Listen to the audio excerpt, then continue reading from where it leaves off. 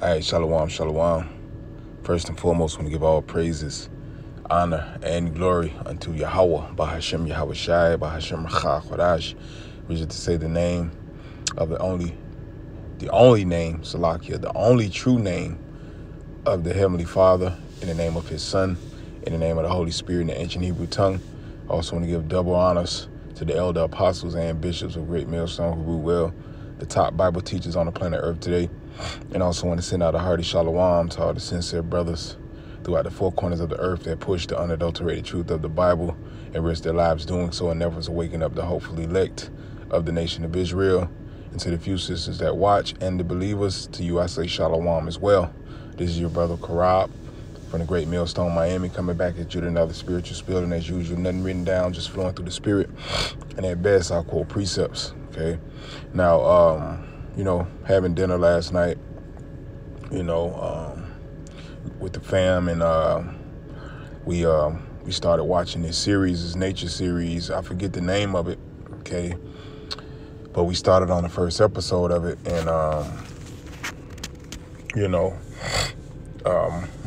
my rib, okay, she was just marveling at, the wondrous works, okay, of Yahweh Bahashem Yahweh Shai, as the scriptures repeat over and over again, how wonderful are His works, and she was like, the earth is so beautiful. And I was like, yep, even at its weakest state, okay, and the earth is in its weakest state, okay, when you go into, I know it's in the Apocrypha, okay, I want to say it's in 2nd Esdras, but where it speaks about the earth has lost her strength, okay, and also it speaks about how we're in the 11th part and part of the 12th have passed, and this was during the times of Ezra, if I'm quoting it right, okay, and like I said, the earth is still beautiful in its lowest estate, okay, and then opened up that can of Edomite worms, and said, hey,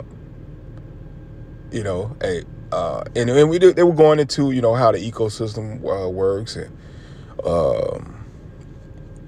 how different species of animals are in the rainforest, all that good nature stuff, man. And I always been a fanatic of that, growing up, always, and coming into this ministry, and then understanding, okay, how the Heavenly Father has created all things to work within themselves and to basically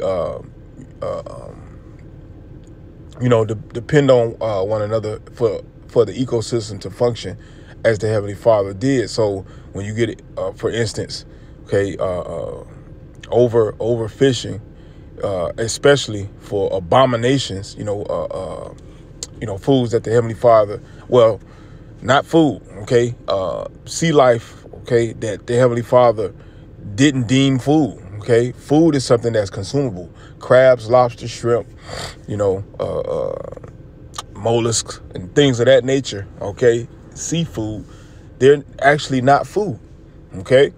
So when you overfish them, okay, out of the seas, then you throw off the whole balance of the ocean. And that's why you see a lot of fish and, a lot of whales and fish and things, popping up dead in mass numbers. Okay, why? Because this devil has thrown the course of nature completely off. Okay, and that's why the scriptures say what?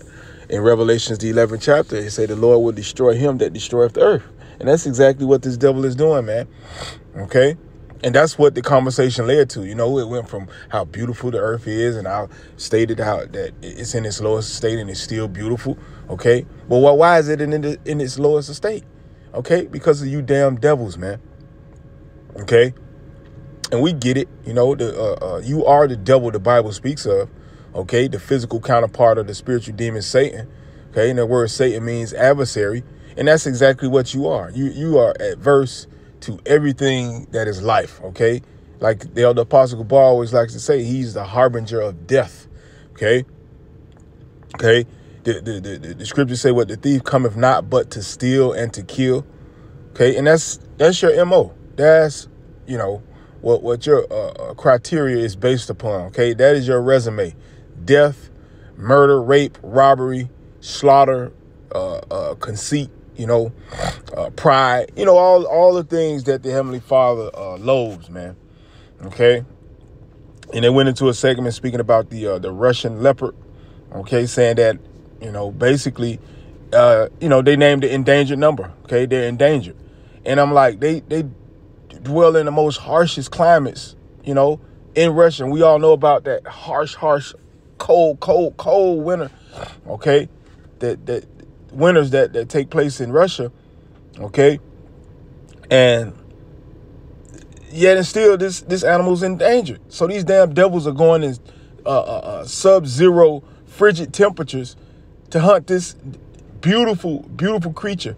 Okay, to the point where he's endangered, you know? And when they were saying it, then I told my rib, I said, now watch, listen to the reason why they're endangered. And it said, over hunting and basically them being forced out of their natural habitat. You damn devils, man. Here it is. The Heavenly Father gave you the fatness of the earth, okay, which ultimately goes into the oil, okay? But you know, that's one of the number one commodities on the planet, you know? So he's cornered the market. And as the scriptures say, Job 9:24, the earth has been given into the hands of the wicked, okay? So I guess him having dominionship over the whole earth wasn't enough, okay? Yeah, I got dominionship, but I want to destroy this bitch, man. And that's exactly what you've done, man, okay? Then they showed a segment of the rainforest, you know, and how much life and how lustrous it is, and the dynamic of how everything works. You know, how the bottom floors, because of the canopies, okay, don't get that much sunlight, but the creatures that live down there have adapted, you know, and you know,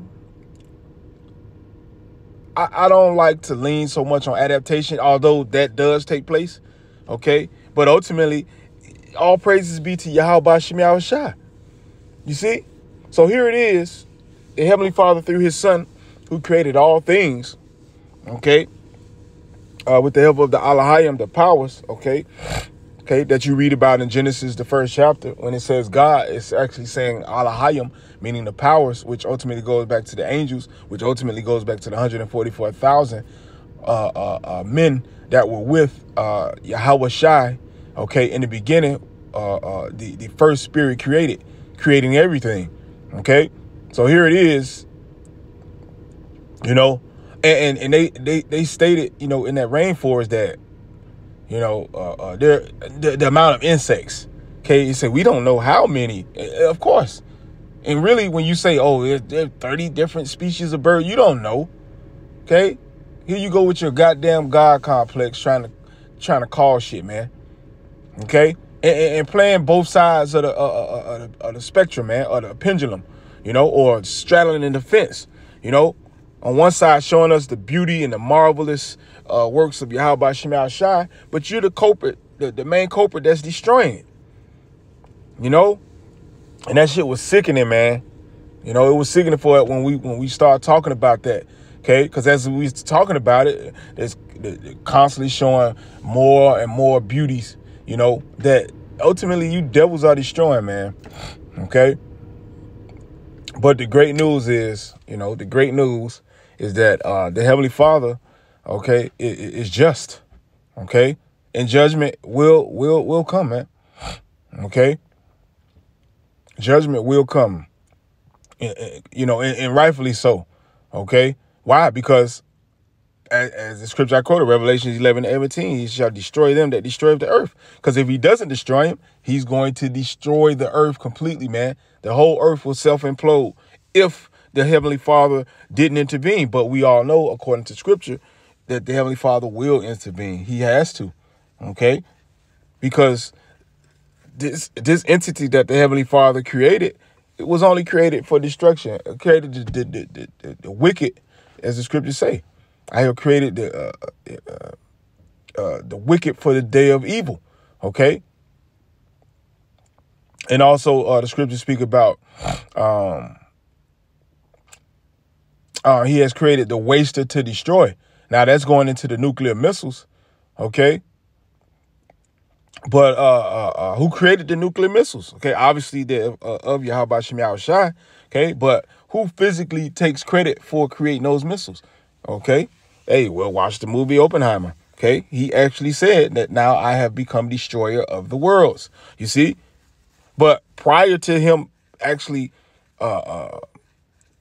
committing suicide, meaning shooting those nuclear missiles on themselves.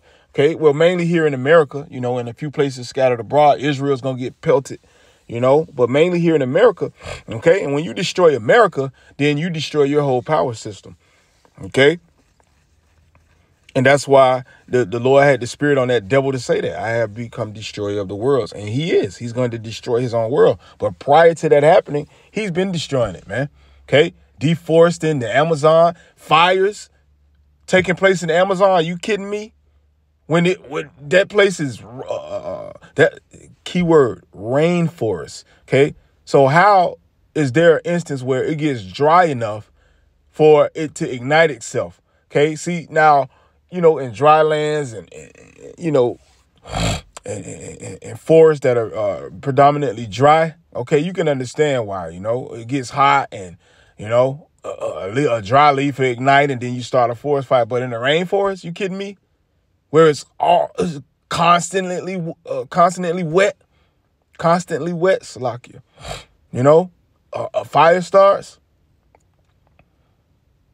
It's a damn shame, man. You just get off on and we get it. That's how you were created, But we're going to call that shit out, man. We're going to call that shit out until Shiloh comes, man, and put you damn devils in subjugation, man, because it don't make no sense, man. And like I said, we were watching that show and it was like, man, look at the Most High, man. Look at this ecosystem. Look at all these amount of different creatures, And that's another thing that popped up. Like, how could you say that there is no God, man? So you mean to tell me all of these things just blah from a Big Bang or from evolution, And who started that bullshit? You damn devils, man. With your wicked ass God complex, But hey, this is where the buck stops, man. The Most High has poured his spirit out upon his men, okay? And us preaching against you and against your kingdom symbolizes your end, man, okay? So, yeah, man, I just wanted to, speak on that. It kind of had me vexed earlier, And you know how we do, we vex, vent about it, and we vent through teaching the scriptures of Yahweh Shem Yahushua. So, hey, just wanted to share that, and I don't want to write this out. Was edifying. So with that, I say Kwam Yasharala Shalom.